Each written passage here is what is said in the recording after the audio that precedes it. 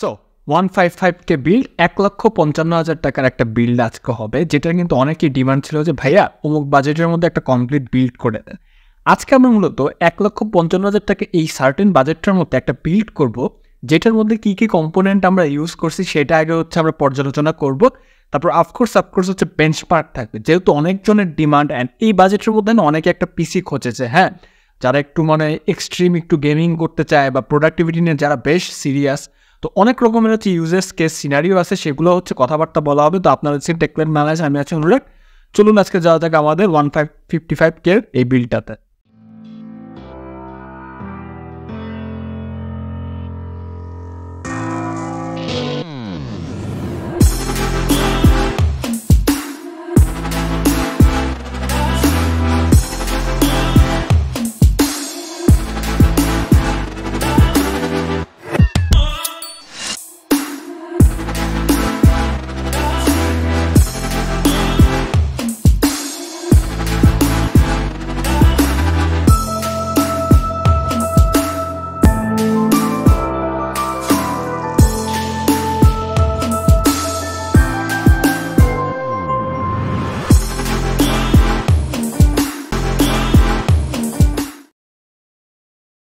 So 155K এই বিল্ডে প্রথমে হচ্ছে আমাদের যেটা হচ্ছে সিপিইউ, সেটা হিসাবে আমরা যেটা নিয়েছি সেটা হচ্ছে আমাদের নান আদার দেন AMD Ryzen 7 7770 এই প্রসেসরটা।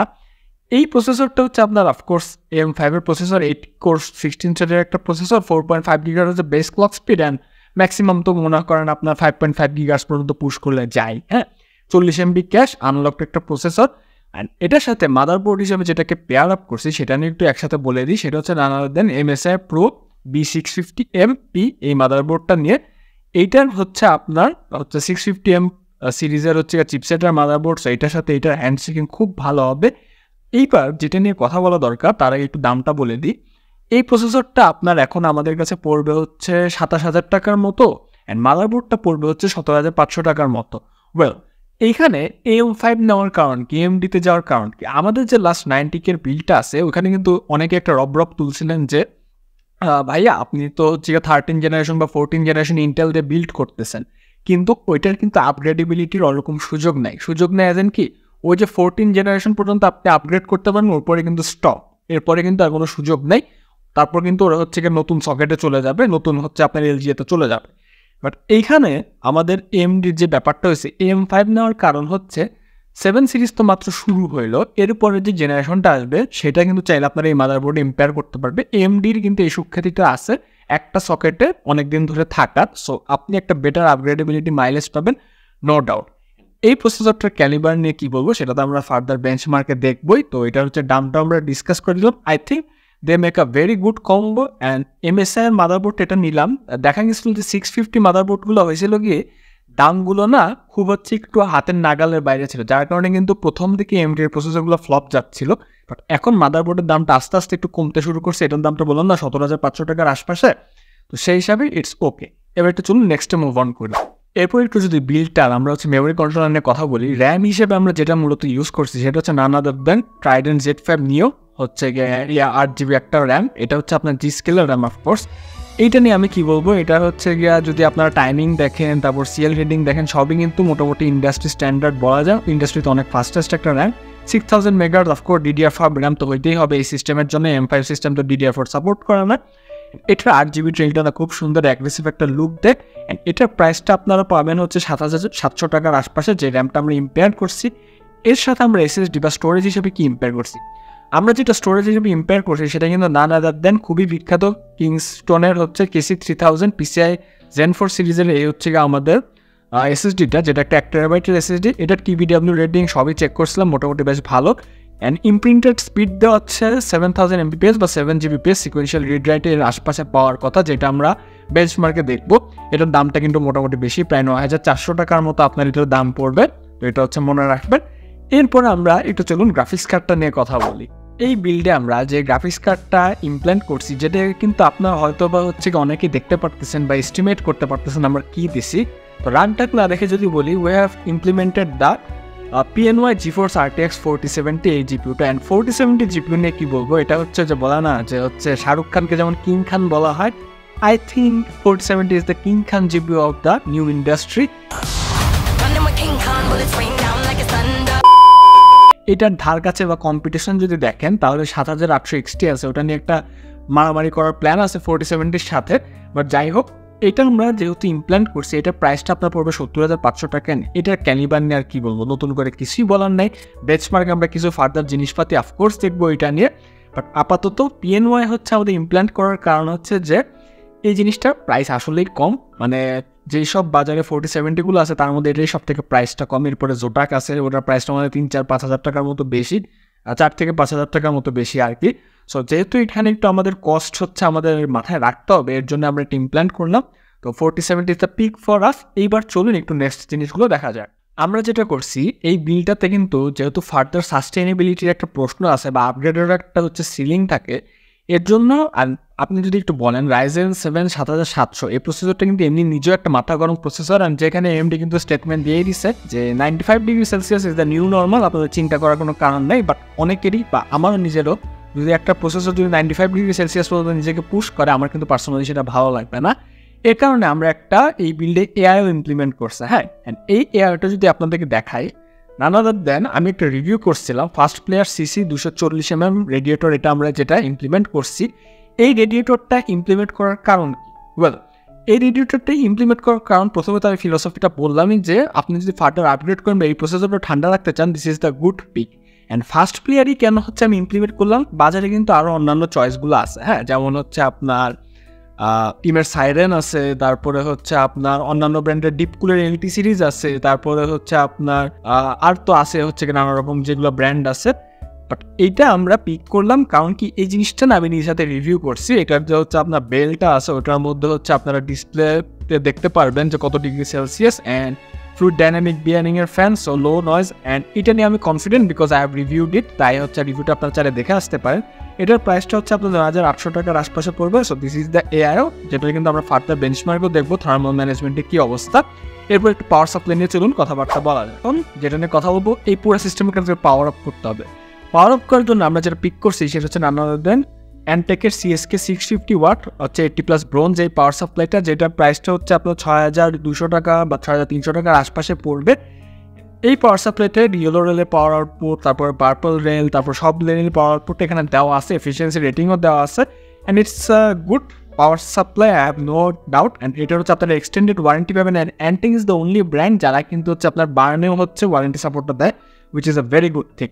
অনেকের মনে প্রশ্ন থাকতে পারেন, ভাই এরকম একটা ইনর্মাস একটা জায়গাটাস বিল্ড করতেছেন, এটার মধ্যে কেন 650 ওয়াটের পাওয়ার সাপ্লাই? ভাই দেখেন, এটা নিয়ে হচ্ছে অনেক রকমের, আমি প্রায় প্রতিটা ভিডিওতে একটা হচ্ছে ফেস করি, সবাই বলে যে হচ্ছে পাওয়ার সাপ্লাই কম কেন। পাওয়ার সাপ্লাই বেশি নেওয়া এটা এক ধরনের মিথ। স্পেশালি এই জিপিউটাকে আপনার 4070 এটাকে জায়গাটাস একটা জিপিউ মনে হইলো। হ্যাঁ, এটা কিন্তু আপনার দিন যত যাচ্ছে, জেনারেশন যত আপগ্রেড হচ্ছে, পাওয়ার কনজাম্পশন কিন্তু তত কমতেছে। তো সব মিলে 650 ওয়াট নেওয়া আছে, তাই আপনাদের কোনো চিন্তার কারণে এই পাওয়ার সাপ্লাইটা 6,200 টাকার আশপাশে পাবেন। এখন চলুন দেখি কোন কেসিংটা আমরা ইমপ্লিমেন্ট করছি। কেসিং নিয়ে যদি কথা বলি, আমার পাশে আপনারা কেসিংটা দেখতে পারতেছেন, অ্যান্ড ইটস ইনর্মাস। এরকম কেসিং এরকম রেঞ্জের বিল্ডের সাথে কিন্তু যায়। আমি যখন কেসিংটা পিক করতে হচ্ছে টেকল্যান্ডে গেলাম, তখন হচ্ছে আমার ইচ্ছা ছিল কি হচ্ছে O11 ডাইনামিকের যে রেপ্লিকাগুলো আছে, দ্যাট কুড বি জিগবাটেক আলফা বা হচ্ছে মন্টেক স্কাই নিয়েও কথাবার্তা বলছিলাম। বাট আমাকে পারলে তারা ধরে বান্ধে বলছে যে এটা নিয়ে যান, Antec AX90 নিয়ে যান, it's a best in class casing, কারণ এটার বিল্ড কোয়ালিটি তারপর ব্লা প্রশংসায় সবাই পঞ্চম। তো আমি তো তখন ওই Antec AX90 ছবি দেখছি কিন্তু কখনো কাজ করিনি। এটা নিয়ে আমি যখন কাজ করা শুরু করলাম, অ্যান্ড আই হ্যাভ আন্ডারস্টুড কেন হচ্ছে ওরা এটা আমাকে দিছে। হ্যাঁ, এইটার আপনার কেসিংয়ের যদি ক্লিয়ারেন্স দেখেন হিউজ, আমার থেকেও এখানে মোটামুটি লম্বা লাগতেছে কেসিংটা। এটার ওজন ওরে বাবারে বাবা। বিল্ড কোয়ালিটি যদি কথা বলেন, top of the class build quality. পাশ দিয়ে যে হচ্ছে আপনার টেম্পার্ড গ্লাসটা দিচ্ছে, খুবই ভালো টেম্পার্ড গ্লাস। 4টা প্রিইনস্টল ফ্যান শো আসবে, সবগুলো RGB কন্ট্রোলড। এইটার আপনারা যেটা পারবেন সব থেকে বড় অ্যাডভান্টেজ কি, এই পাশটাও আপনারা চাইলে হচ্ছে যে O11 ডাইনামিকের মতো কেসগুলোর মতো এখানেও হচ্ছে AIOর হোল্ডারগুলো মাউন্ট করতে পারবেন, ফ্যানগুলো মাউন্ট করতে পারবেন, 360mm মাউন্ট করতে পারবেন, উপরেও পারবেন। Plenty of speech in this casing. আপনি যদি কোনোদিন কোনো আপগ্রেড করেন বা যাই করেন না কেন, সবই করতে পারেন। PSU শ্রাউডও নিচে আসে স্ট্যান্ডার্ড একটা কেসিংয়ের মতো। আমি বলবো এই কেসিংটা আপনারা নিতে পারেন, যেহেতু একটু বাজেটটা আমার কনসিডার করতেছে না, তার জন্য আমি জিগবাটেক আলফা, তারপর বাকিগুলো যে ফার্স্ট প্লেয়ার বা Q11 ডাইনামিকের যে রেপ্লিকাগুলো আছে ওগুলোতে আমি যেতে পারিনি, এটাই নিছি। এটার দামটা হচ্ছে আপনার 6300 টাকার আশপাশে পড়বে, and that's a very very nice একটা কেসিং, ঠিক আছে। এটা নিয়ে আমি আর বেশি কিছু কথা বলবো না, জিপিউর আপনার মাউন্টিংটাও দেখতে পারবেন। এর আমি বিল্ড করতেছিলাম সেই সময় হচ্ছে ভিডিওটা করা আপনাদের জন্য। তো চলুন ফার্দার একটু মুভ অন করা যায়। বিফোর গোয়িং টু বেঞ্চমার্ক, এই বিলটা হচ্ছে আপনার আমি করে দেখালাম। এটা হচ্ছে আপনাদের যে প্রাইসগুলো দেখা আছে এটাই হচ্ছে আপনার মোটামুটি ফ্লাকচুয়েট করতে পারে। এই টোটাল বিলটা আপনারা 1,55,000 টাকায় টেকল্যান্ডের যে কোনো ব্রাঞ্চে পেয়ে যাবেন। So that's the build for us today. এইবার হচ্ছে আমরা একটু সিনথেটিক বেঞ্চমার্কে মুভ অন করবো। তো চলুন দেখা যাক, শুরু করা যাক যে কী অবস্থা। প্রথমে আমরা যেটা করি সেটা হচ্ছে Geekbench 6 দিয়ে পুরো সিস্টেমটাকে বেঞ্চমার্ক করি। Geekbench 6 দিয়ে যখন 7700 আমরা বেঞ্চমার্ক করলাম, দেখলাম যে সিঙ্গেল করে প্রায় 2856 অ্যান্ড মাল্টি করে প্রায় 11727 মতো স্কোর পুশ করছে। It's insane. পুরা কিন্তু মাল্টি কোর বা সিঙ্গেল কোর দুইটাতে কোপাই দিছে, নো ডাউট। এরপর আমরা ওপেন সেটে জিপিউর ক্যালিবারটা একটু মাপতে গেলাম অ্যান্ড দেখলাম যে আমাদের 4070 বাবাজি প্রায় 1,75,039 মতো স্কোর পুশ করছে, which is really good, no doubt. এরপর আমরা পিসি মার্ক দিয়ে হচ্ছে পুরো সিস্টেমটাকে আবার বেঞ্চমার্ক করতে বসাই দিলাম অনেকক্ষণ ধরে। পিসি মার্ক 10-এ যখন বেঞ্চমার্ক শেষ হলো, দেখলাম যে প্রায় 9161 মতো স্কোর পুশ করছে। অলরেডি কিন্তু এই পিসিটা দেখলাম যে ওয়ার্ল্ডের যে 98% পিসি আছে তার থেকে বেটার। আমরা যে 1.5 লাখ টাকার মতো আশপাশে যে সিস্টেমটা বিল্ড করছে এটা ওয়ার্ল্ডের 98% পিসি থেকে বেটার, হ্যাঁ। সো যারা এটা বিল্ড করবেন কুদোস টু দেম।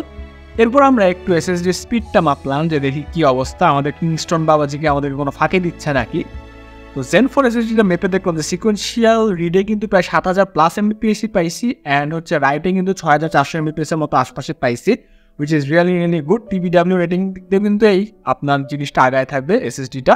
এরপর আমরা নোভা বেঞ্চে আবার পুরো সিস্টেমটাকে বেঞ্চমার্ক করতে বসাই দিলাম। নোভা বেঞ্চে পুরো সিস্টেমটাকে যখন বেঞ্চমার্ক করলাম, দেখলাম যে প্রায় 4857 মতো স্কোর পুশ করছে, অ্যান্ড জিপিউটাও কিন্তু প্রায় 1600 মতো স্কোর পুশ করছে প্রায় মোটামুটি।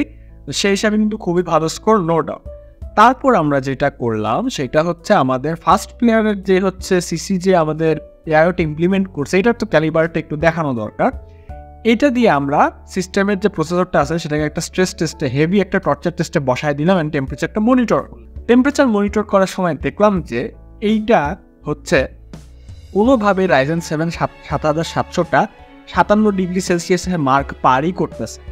তো এরপর আমি কী করলাম, আমি যখন রিভিউ করছিলাম তখনও দেখছিলাম যে মোটামুটি 70°-এর আশপাশে কিন্তু 7500F রাখতেছিল, বাট এটা কোনো রকমের 57°C পারই হচ্ছিল না। আমি তো এটা তো অনেক খুশি, ওরে বাবা এত এফিসিয়েন্টলি কাজ করতেছে।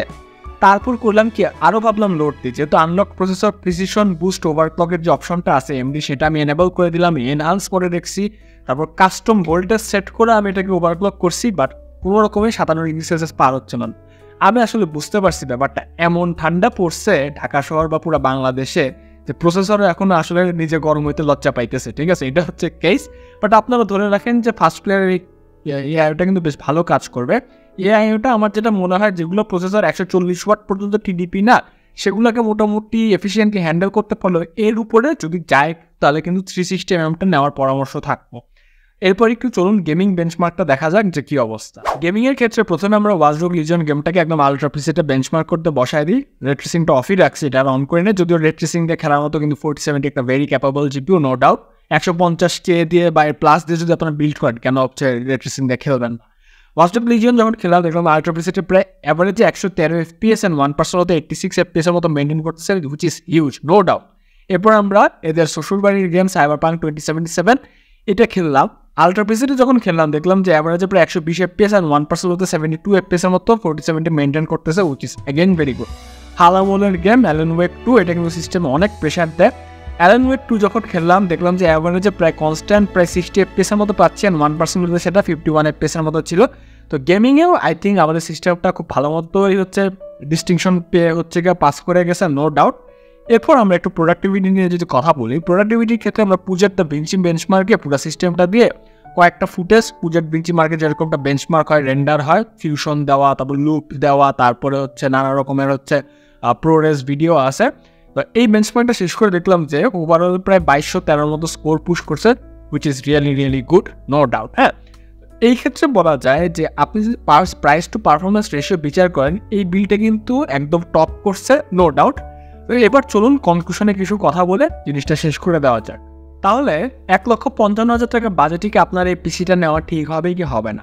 দেখেন আমরা এমন একটা প্রসেসর ইমপ্লিমেন্ট করছি যেটা কিন্তু একটা one of the best processor. যদিও আমার ইচ্ছে ছিল 7700 এক্সট্রা হচ্ছে গিয়ে ইমপ্লিমেন্ট করা, বাট তাহলে হতো কি বিলটা অনেক ক্ষেত্রে অনেক জায়গায় চেপে আসতো। এর জন্য আমরা 7700 রাখছি, উইচ ইজ ফাইন। বাট আপনারা যদি মডিফাই করতে চান, অন্য জায়গায় কমাইতে চান, দ্যাটস ফর ইউ, এটা আপনাদের উপরই থাকলো। একটা ভালো একটা প্রসেসর ইউজ করছি, no doubt. And M5 system হওয়ার কারণে এই সিস্টেমটার আপগ্রেডেবিলিটি অনেক দিন হচ্ছে আপনি পাবেন। যে কোনো জায়গায় যদি ধরেন নতুন জেনারেশন যে প্রসেসর আসলো, আপনি চাইলে এই মাদারবোর্ডটাতে ইমপ্লিমেন্ট করতে পারবেন। অ্যান্ড এমডির ভালো ব্যাপার কি, এমডি ভালো ব্যাপার হচ্ছে কম মাদারবোর্ডের সাথে, মানে মডারেট চিপসেটের মাদারবোর্ডের সাথে প্রসেসরের হ্যান্ডশেকিং, ওভারক্লকিং ক্যাপাবিলিটি কিন্তু কোনো দিক দিয়ে হোল্ডব্যাক বা বটলনেক হয় না, খুবই ভালো। এটা খুবই একটা ভালো জিনিস, এই ট্রেন্ডটা আশা করি সামনেও থাকবে। র্যাম হিসেবে আমরা যেটা নিছি সেটা হচ্ছে একটা খুবই সুন্দর একটা র্যাম, Trident Z Neo, খুব নাইস একটা র্যাম। AMD Expo আছে এটার মধ্যে, তো আপনার মেগাহার্টস পুশিং নিয়ে আপনার কোনো চিন্তা নেই। অ্যান্ড DDR5 র্যাম তো অফকোর্স হচ্ছে আপনার ডুয়াল চ্যানেল হিসেবে কাজ করে। SSD যেটা দিছি সেটার স্পিডটা দেখলাম হিউম্যাঙ্গাস, খুব ভালো স্পিড, নো ডাউট। কিংস্টন একটা ভালো ব্র্যান্ড। জিপিইউ যেটা নিছি সেটা কিন্তু আপনার 4070, নো ডাউট কিং খান জিপিইউ, একদম মনে করেন এই জিপিইউর কোনো তুলনা হয় না। কয়েকটা ভিডিওতে যদি আমরা দেখি যে 7800 XT কিন্তু রে ট্রেসিং ক্যাপাবিলিটিটা কোয়েশ্চেনেবল আছে। তারপরে হচ্ছে আপনার যেসব কাজে টেনসর কোর বা কুডা কোরের অ্যাক্সেলারেশন খুব দরকার, সেখানে কিন্তু AMD জিপিইউগুলা দেখা যাচ্ছে হোল্ড ব্যাক করতেছে। তো অনেক ডিবেট আছে। 4070 ওভারঅল একটা বেস্ট জিপিইউ অ্যান্ড খুবই হাই মাসল পাওয়ারের জিপিইউ। আপনারা চাইলে জোটাকেও যেতে পারেন বা অন্যান্য যে MSI আছে যেতে পারেন। পিএনও এটা নিচ্ছি একটু কস্ট কাটিংয়ের জন্যই, বাট এটাতে কোনো ছাড় নেই। তাহলে দেখা গেল যে আপনি এই বিলটা নিয়েও, হ্যাঁ কেসিংয়ের কথা বলে দিই, ওরে বাবা এই কেসিং নিয়ে আমার কিছু কথা বলতে গেলেও দুইবার ভাবতে হবে, বিকজ এটা খুবই টাফ গ্রেডের একটা কেসিং, সব তিনটে খুব ভালো একটা কেসিং। তো নো ডাউট আমরা যখন এই ধরনের বিল্ডগুলো করি খুব কিন্তু ব্রেইনস্টর্ম করে বিল্ড করি, তাই কোনো কম্পোনেন্ট নিয়ে না খারাপ বলা সেরকম কোনো সুযোগ থাকে না। কারণ আমাদের কাছে কম্পোনেন্টের ইনভেন্টরি আছে, লিস্ট আছে, ওখান থেকে আমরা চিন্তা করি কোনটা দিলে ভালো হবে, আপনাদের জন্য ভালো হবে। এই পিসি দিয়ে আপনারা ধুমায় গেমিং করতে পারবেন, নো ডাউট। ধুমায় প্রোডাক্টিভিটির কাজ করতে পারবেন, যারা প্রফেশনাল প্রোডাক্টিভিটির কাজ করে। ওয়েব ডেভেলপমেন্টের জন্য এগুলো অনেক হচ্ছে আপনার ওভার পাওয়ার পিসি, এগুলো নিয়ে কিছু বলার নেই। যারা হচ্ছে আপনার অটোক্যাডে কাজ করেন, মায়া 3Dতে কাজ করেন, ব্লেন্ডারে কাজ করেন, তারপরে হচ্ছে আর কি আছে, আর যেগুলো হচ্ছে কি আপনার প্রোডাক্টিভিটি সেগমেন্টের সফটওয়্যার আছে, সলিড ওয়ার্কস হতে পারে, যারা স্টুডেন্ট পারপাসে আছেন, এডুকেশনাল পারপাস আছে, anything you can imagine this PC will serve you very well. Basically and specially যারা গেমার তাদের জন্য কিন্তু 4070 আপনাকে অনেক দিন সার্ভ করে যাবে। অ্যান্ড 4070 সুপার দিয়ে আমার এই বিলটা করার ইচ্ছা ছিল, বাট দেখলাম যে দামের ডিফারেন্স প্রায় কাছাকাছি 20,000 টাকার মতো, তো অযথা ওইখানে টাকা নষ্ট করে লাভ নেই। এই ছিল আমাদের বিল্ড। এখন লাস্টে একটু কিছু কথা বলি। আমাদের যে গ্রুপটা টেকলিক বাংলাদেশ, এটা কিন্তু আমাদের নিউ এডিশন। এখানে কিন্তু আমরা নানা রকম হচ্ছে টেক নিউজ নিয়ে কথাবার্তা বলি, তারপর মিম টিম শেয়ার দিই, তারপরে হচ্ছে নানা রকম কথা। আপনারা যদি ডিরেক্ট আমার সাথে ইন্টারেক্ট করতে চান, কোনো সাজেশন চান, কোন সিপিইউ ভালো হবে, কোন জিপিইউ বেটার হবে, বা কোনটা কেমন হবে, কোন ল্যাপটপের কী অবস্থা, অথবা আপনারা যদি ঠিক করতে চান যে আমাদের নেক্সট ভিডিও কোন টপিক নিয়ে হওয়া উচিত, সব কিন্তু আমরা টেকলিকে ডিসকাস করি। টেকলিকে আজকে হচ্ছে আপনারা জয়েন হয়ে যান। অ্যান্ড আমাদের যে একটা ভিডিও আছে না, RTX 3060 Ti ভার্সেস 4060 Ti, ওটাতে কিন্তু একটা গিভওয়ে আমরা অ্যানাউন্সমেন্ট দিছি, যেটা কিন্তু টেকলিক থেকে রান হচ্ছে। ভিডিওটা আপনারা দেখতে পারেন, আই বাটনে লিঙ্ক দিয়ে দিলাম। ওই গিভওয়েটাতে পার্টিসিপেট করেন। আমরা একটা MSI এর একটা খুব দামি একটা হেডফোন হচ্ছে গিভওয়ে করতেছি। অ্যান্ড এই ভিডিওটা যদি আপনাদের ভালো লাগে লাইক দিবেন, and subscribe to the channel is a must. আপনাদের সাপোর্ট খুবই দরকার। তো দেখা হবে অন্য কোনো ভিডিওতে। তাদের good bye, and definitely will catch you on the next.